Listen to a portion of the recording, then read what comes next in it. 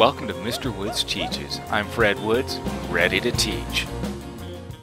Hi, welcome to Mr. Woods Teaches, and I want to talk with you about math anxiety. Don't panic! I want to start out with a quote from Joe Bowler, a professor of mathematics at Stanford University. Every time a student makes a mistake in math, they grow a synapse. Let's let that sink in for a moment. 17% of the people in the United States suffer from math anxiety. That's about 55 million people. Mathemaphobia, it probably started way back when with Archimedes, Ptolemy, or Pythagoras. It's not something that hasn't gone away. It's still present, and it's something that can be changed. Think about this. Myself included, I suffered from math anxiety from when I was in first grade all the way through fifth grade. Luckily, I had a math teacher from 6, 7, and 8 who took me under her wing and taught me in a different way. I'll come back to that. I want to dive into contributors to math anxiety. There's parents and caregivers, pop culture, as well as teachers and educators. Recently I saw posts about core mathematics that where somebody had a check and they had a 10 frame and they had some dots and circles, and I'm going, wow, that's like they don't want to understand it.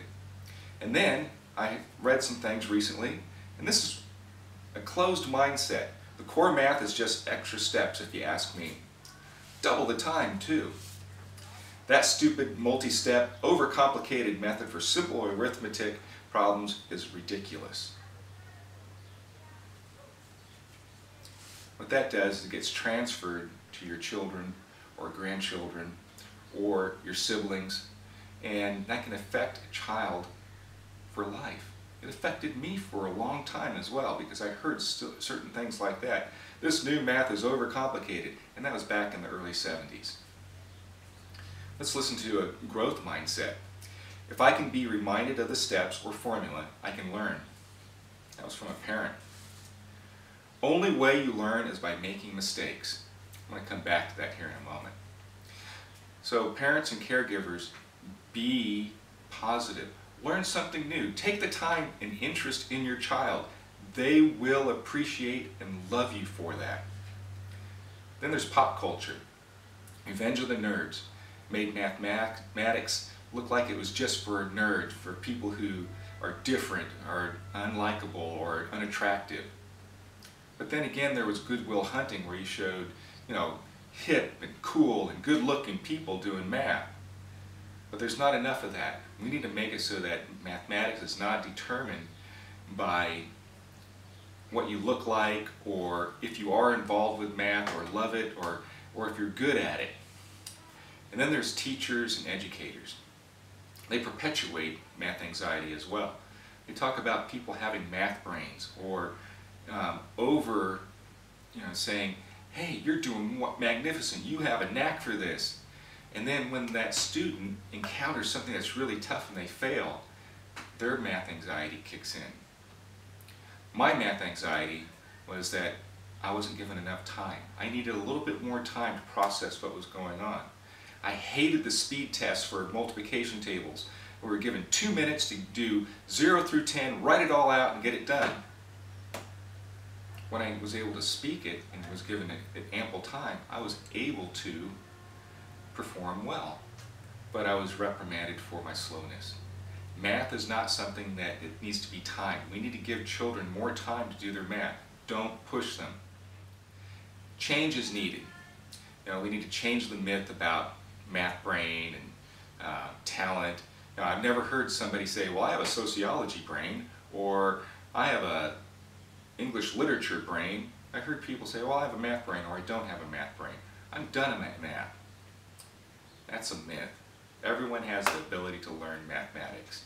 It's been scientifically proven. I'm going to come back. What has changed? Well, there was this research done over multiple years, and that shows that math anxiety is learned, and to overcome it, they came up with what's called the Common Core mathematics. And that was designed to make it so that mathematics is inclusive. It gives children different avenues to solve problems. If I hear something, I may not be able to understand it or accomplish that goal or complete the mathematical problem. If I hear it and see it, my average goes up for completion. If I write, see, hear, it goes up again. Now, if you add in different things like pictures, relationships to life, real-world applications, let me give you an example. I was teaching an 8th grade math course. I was talking about slope. We were working on a coordinate plane and doing, y equals mx plus b. And I had half the class were interested in it. A small percentage had already completed the work and they were working ahead on the warm-up problems. And then another percentage, they were just like going, I don't understand this.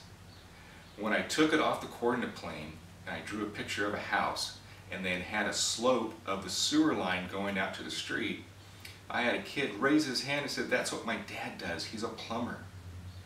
And it came into where he had a connection to real world life. And actually he was able to understand slope better than some of the students who were considered the higher achievers. So let's not discount writing pictures or drawing pictures and writing things out differently, because it's a different way to show math to enable students to have a deeper understanding of what's going on. That's what we need. We need to create students who have a deeper understanding of what math is about. Okay. Parents, neuroscience backed up that everyone can learn math. Look it up. There was this study in England about taxi cab drivers, and they took them, and here's these drivers, they have to memorize all these streets and side streets, and whether one's one way or another, or both ways and bidirectional. And they took them and they taught them math. And so everyone is capable of doing math. Educators, please be encouraging. I'm going to go over some of these things for encouragement rather than praise. We can praise to a certain extent, but let's not overdo it, because that can give some students a complex of superiority as well as other students a complex of inferiority. I'm going to wrap this up. Let's take a look at a few things. I give up. The student says, I give up. Or a parent says, I give up. How about saying, hey, let's use strategies that you used, or what are other strategies that you can use to figure out the answer to the problem? I hear students say, I'm not good at math. Well, let's turn it around and say, what are you missing? Or maybe the student would say, what am I missing? Where's the gaps in my learning? We want to encourage them to find those gaps and fill in those pieces so that they're able to accomplish this math. I made a mistake. Well, it's been learned and scientifically proven that mistakes lead to learning and growth. And then finally, I can't do math. Well, you can do math. You need to say, I'm going to train my brain to do math. And that's what happens, is that you train your brain to do math. Be open to it. My parting words are that to be a math person, all you have to be is a person that does math. Like, share, and subscribe to Mr. Woods Teaches.